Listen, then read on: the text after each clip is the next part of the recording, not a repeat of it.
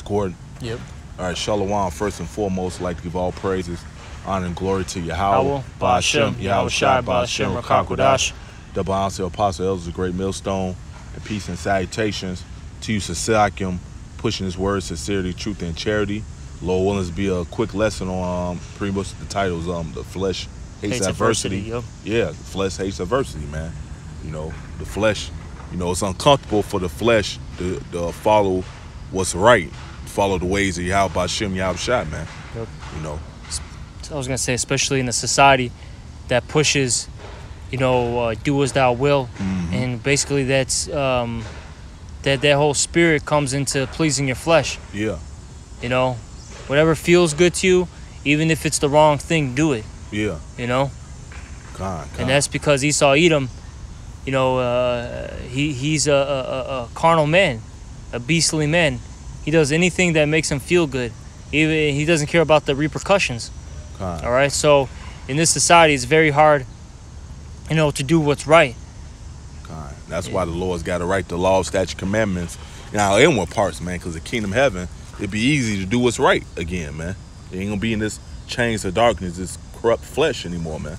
I think I'm gonna start with Galatians 5 and I'll start at 16. Galatians 5 and 16. It says, "This I say then, walk in the Spirit, and ye shall not fulfill the lust of the flesh." Mm-hmm. And that's what we got to do. Okay, we got to walk in the Spirit.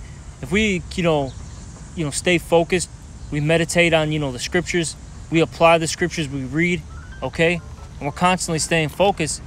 Okay, it's going to be it's basically going to be harder for us to please the flesh, man. Okay, and we want to please the Spirit, because it says, I'm going to jump real quick to Romans 8 and I believe it's 6. Mm-hmm. It says here in Romans 8 and 6 that for to be carnally minded is death, but to be spiritually minded is life and peace. And that's what we want. We want to have that to be spiritually minded, because that's what's life and that's what's peace. All right. Following the law, statutes, and commandments, that's life, because that's a real lifestyle. Mm-hmm. Everything else that's outside of the law, statutes, and commandment is really a death style. God. And then we warring, man. This is a war, man. Yep. The flesh, you just read it. The flesh, pretty much the flesh versus the spirit, man. Yep, it's just going to say it in the next verse. God. Verse 17, "For the flesh lusteth against the spirit, and the spirit against the flesh, and these are contrary the one to another, so that ye cannot do the things that ye would." Mm-hmm. God, it's hard, man. 'Cause being in this flesh and trying to do the right thing, that's a difficult task, man. It's real difficult, man. It's a battle, man. And that makes the flesh uncomfortable, when you follow in the spirit, man. Yeah. Hey, because you get those urges, man. Mm-hmm. You get those urges to do wickedness. God. And that's because, as the elder brother said, and as the scriptures say, first and foremost, that we're in these chains of darkness. It's inherently given the wickedness, man. Mm-hmm. God, and the Most High set up that way, man. You see who gonna fight, man. Who gonna fight to follow his ways, man. Yeah. I I got that in Romans 7. Yep, Romans 7 and I'll start at 8. Should I start at 14 to 15? Yeah, you can start 14. This is Romans 7 and 14. It says, "For we know that the law is spiritual, but I am carnal, sold under sin." Okay, and because we're in this flesh, hey, we're subject to sin. Mm-hmm. We're not perfect yet. That's why it's going to be such a beautiful thing in the kingdom. The Lord is going to give us new bodies. Yep. Which we're going to need the new bodies, because we're going to get the laws put in us. Yep. Because this as the scripture says, I think it's in Corinthians, that this basically flesh can't inherit incorruption. I'm roughly paraphrasing it. Okay. I believe it's 15. What you quoting? Yep. So the Lord's got to give. He has to give us these new bodies, because this body can't inherit these. The incorruptible. It's too much for this body. And then the Most High, we gonna be we got no.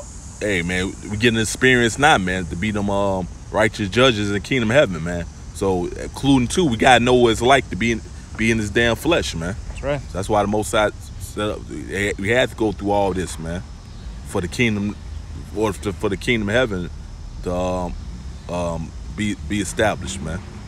We had to go through all slavery, all learn the left hand side, man. It had a 360 degrees of knowledge, wisdom, understanding, man. Verse 15, it says, and back in Romans 7:15, for that which I do, I allow not. For what I would, that do I not. But what I hate, you want to do it right, but it's hard to do in this fucking flesh, man. And you fall short sometimes, man. And it says for what I would, that do I not. But what I hate, that do I. Right. God. So it's easy to go off and commit sins in this wicked, corrupt flesh. That's easy. But in the kingdom of heaven, it's gonna be impossible for us to go off and sin, man. It's gonna be easy to keep the law, statute, commandments of Yahweh B'Shem Yahushua, man. It's gonna be first nature. Yeah, first nature. Yep. It's just gonna be like, as the scriptures say, written in us. Mm-hmm. We're not gonna think twice about it. It's just we're gonna know righteousness. We're gonna know perfection. Mm-hmm. And it's just a beautiful thing that the Lord is gonna give this to us. Beautiful to follow the ways of Yahweh B'Shem Yahushua. Like I said, we had to get the experience. What it's like to be in this flesh. Because the other heathen nations, Esau and the other heathen nations, in kingdom of heaven, get stabbed, they gonna still be in the flesh, man. So we been in the flesh already. We're gonna be judging them, man. That's right. All right. It says in 16, if then I do that which I would not, I consent unto the law, that it is good. Now then, it is no more I that do it, but sin that dwelleth in me. Mm-hmm. It says, for I know that in me, that is in my flesh, dwelleth no good thing. Yep. For to will is present with me, but how to perform that which is good, I find not. Okay, so basically, this flesh, it's going to make you go off. This flesh is no good thing dwelleth in this flesh, man. Mm-hmm.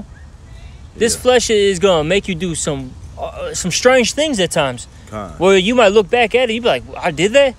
And that's because the flesh, is basically ruling over you right now. Yeah. Because, hey, this is the chains of darkness, as we've stated, man. There's a scripture state.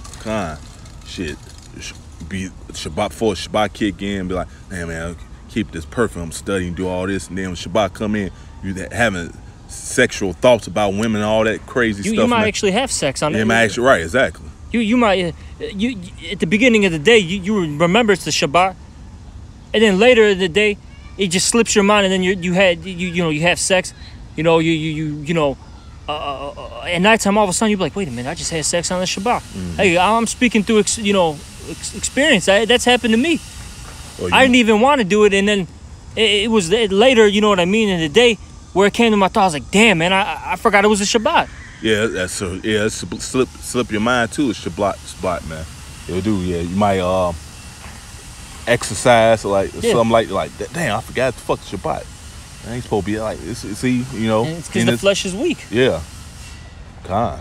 That's what it even says it real quick. Can you hold the phone? Watch out, for that button right there. I'm gonna get it in Matthew because even the Lord said this in Matthew the 26th chapter. It says Matthew 26:41. It says, "Watch and pray that ye enter not into temptation. The spirit indeed is willing." Okay, the spirit within us, it wants to do righteousness, but what does it say here? But the flesh is weak. Yeah, but it'd be hard for you to do, man. Sometimes you fall short. Yeah. That's why Yahweh Shai dying for our sins was so important, because he basically washed away our transgressions, okay, our sins. Mm-hmm. It basically it's covering us. Mm-hmm. And we need that covering. Because hey, we've all, as the scriptures say, we've all fallen short of the glory of Yahweh B'Shem Yahushua. Yeah. We've all done things where we should be put to death, man. Yeah. Yeah. That was on that. I got a little bit more in Romans 7 and 19. For Salaki says, for the good that I would, I do not, But the evil which I would not, that I do. Now, if I do that, I would not. It is no more I that do it, but the sin that dwelleth in me. Okay? So, basically it's just, it's just repeating itself. It's just basically saying that, this flesh is weak. All right? You're going to go off. You try to do what's right. You don't do it. The things that are wicked, you do. Yeah. And that's because, hey, we're in the chains of darkness, and that's why we need that's why we need Yahweh Shai to save us from. It's not only just this captivity with Esau. It's literally our spirit is trapped in captivity in this body. Yeah. Con. Yeah, man. Like you said, man, this chains of darkness, we go off, then you be feeling bad, you beat yourself over the head sometimes, like, damn, man. Yeah. Like, fuck, man. You get mad, like damn. You be angry, man. But hey, vexing. It's vexation, man. But beautiful thing is, like we said, Most High's getting ready to deliver us out of this chains of darkness, and we're going to keep His ways perfect, man. That's right. In the kingdom of heaven, man. I had two. You had any more scripture? No, that was it. From what I had. So it says, just read this one. First Colossians 3:5. Mortify therefore your members which are upon earth. Mortify the kill, man. All right, kill this wicked flesh, man. And be in the spirit. Don't do what's pleasing to the flesh, man. To the best of your ability, which that's all you can do anyway, But it says, which are upon the earth, fornication, uncleanness, inordinate affection, evil concupiscence, and covetousness, which is idolatry, man. That's all of the flesh, man. Them things, just read. Oh. For which things sake the wrath of Yahweh cometh on the children of disobedience, man. Yeah, because those are people who love to follow the flesh, follow their fleshy desires, man. And don't give a damn about following the ways of Yahweh Shimmy outside. Don't even try to the best of their ability. And Most High gonna destroy them, man. Yeah. All right. They got to look forward to destruction right along with the heathen, because they heathens too, actually, man. All right. 2/3 our own people, man. Following the ways of your flesh. That's, you're a damn animal, man, because we all know an animal goes off instinct. And that's what, people that follow their flesh are like. They go off instinct, Yeah. Well, the flesh desires to do, they go along and do it, man. They don't give a damn if it's wicked. It's just good it's pleasing to the flesh, and they go along with it. They don't fight the flesh, man. Which only the elect, they do that, man. They mortify their members. They fight the flesh, man, to the best of their ability, man. Yep. Sometimes you do fall short, man. You still fuck up, man. It's gonna be that way till the Lord delivers out of this chains of darkness. That's right. All right. Let me see. In the which ye also walked sometime when ye lived in them. So, yeah, we all followed the flesh at one point in time, till the Most High woke us up. Now we know what's right, really right from wrong, and we don't we mortify our members as I started first read, or we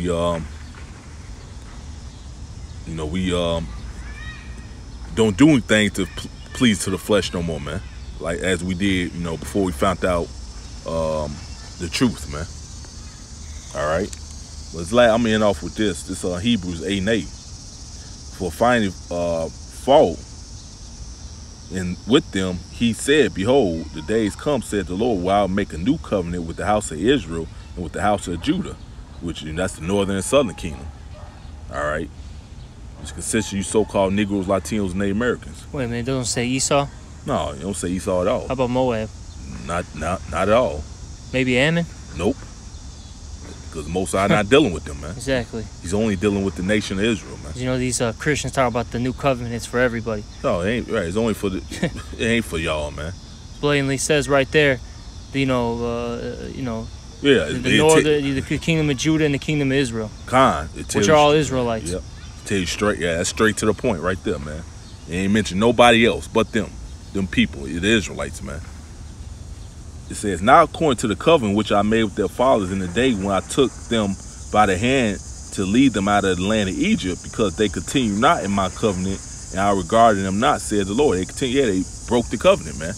We went off pretty much. And this is why we in the situation we in right now, man. We disobeyed the ways of Yahweh Bashim Yahushai. This is punishment, man. You know, being under this damn devil, man. Rulership, man. All right. Yeah. It says, verse 10, for this is the covenant that I will make with the house of Israel after those days, said the Lord. I will put my laws into their mind and write them in their hearts. The same thing, your heart is your mind. And I will be to them a power, and they should be to me a people. All right. So Most High gonna write the laws in our inward parts, and we're not gonna go off anymore, man. Once he delivers out of this wicked captivity, man, we're currently in, man. Esau's the end of the world. Jacob is the beginning of that follow. That's the kingdom of heaven, man. All right. We near at Esau, Edom's end, man. All right. So it says, and they should not teach every man his neighbor and every man his brother, saying, know the Lord. For all shall know me. For all Israel, man. You know, 2/3 of our people, they gonna have to, Most High gonna destroy them right along with Esau and the other heathen nations. Like I said, they're heathens too right now. But when they come back through the elect, man, the law's gonna be in them as well, man. All right. So it says, know the Lord. It says we should not teach every man his. How you gonna teach somebody they already know? All right. So it says, and every man his brother, saying, know the Lord, for all that shall know me, and from the least to the greatest. So all Israel's gonna know the Lord and keep his ways. It ain't gonna be a hard. It ain't not gonna be difficult anymore to follow what's right, man. You know, like it is now, because we in this wicked, corrupt flesh, man. You know, that was it on that. That's pretty much it. So with that, you know, like, you know, hey man, the Lord, hey man, it's right around the corner. Lord getting ready to get us out of these chains of darkness, man. The beautiful thing is we're gonna actually follow the ways of Yahweh Bashim Yahushai perfect, man. You know, and not go off no more, man. So with that, I'd like to give all praise, honor, glory to Yahweh Bashim Yahushai Bashim Kakadash. Double honors to Apostle Elders, great millstone, peace and salutations to you, Sasaki, and pushing this word in sincerity, truth, and charity. With that, say shalom. Shalom.